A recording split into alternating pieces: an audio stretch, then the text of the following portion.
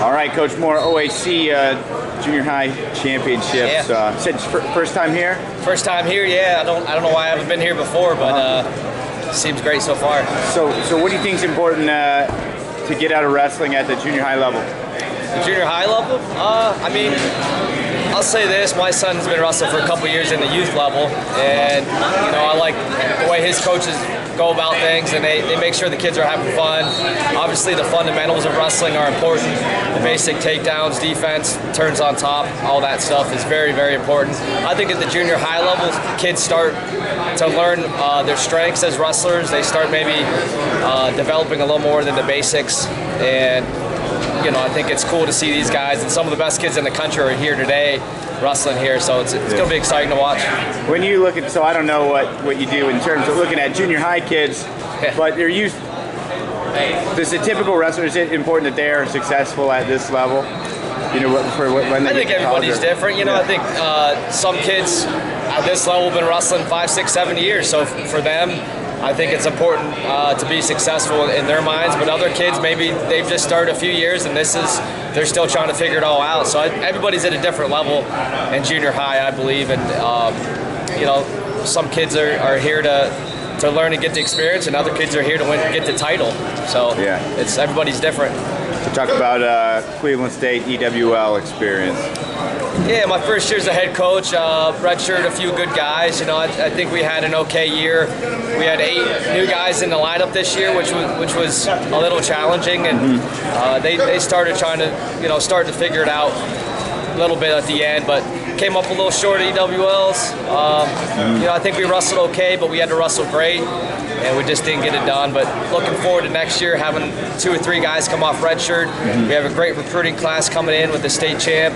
Logan Heil, Gus Sutton, who beat a nationally ranked kid at the state tournament, and we'll pick up a few transfers here, which we can't talk about now. But we're going to have a much more competitive team next year as we move into the MAC conference. How do you grow as a coach after a year like this one?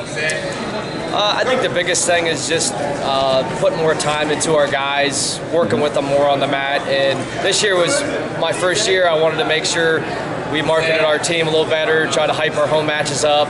The fundraising aspect, I think I just ran a little crazy trying to do everything else, but I want to spend more time on developing our guys and getting in the room more and getting on the mat a little bit more with them. Is that hard as a college head coach? I mean, so many hats.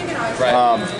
How important is like the fundraising versus the time with the guys on the mat? But then how do you find that? Yeah, I think that's the biggest thing. My biggest challenge was just finding the time, finding where my time could be used the best, and finding a staff that will support me and support the guys on the team is huge. And I think having, again, all new staff this year with Riley Shaw, our GA, our Boomer Fetchko, and then our volunteer coach, and just trying to figure out how they can help the program best and put them in those roles moving forward. If you go back to looking, okay, my first year as head coach is coming up. Yeah. What was something that kind of met expectation, and then what was something that maybe caught you off guard? I mean, I guess I've been coaching a while, so I kind of understood, what being a head coach would mean. I mean, something that caught me off guard, I guess, just all the time needed away from the wrestling room, just with fundraising, meeting with people, different meetings with the athletic department people, and just it uses up a lot of your time, which you can't really get back. Yeah. But the guys responded well. We have a mutual respect for each other. I think that was good. I recruited a lot of the guys on the team, so that was already there. I didn't have to kind of build the trust and respect that some coaches to new programs do. So I think that was huge. All right, cool. Did you have fun? Yeah. Fun year? Yeah, it was a fun year, and I think that was important. We had a good year. The guys bonded together. I think they, understand what's expected of them now, and we'll know a lot more moving forward next year. Awesome. Great catching up with you. All right, you got anything else to share? No, that's it.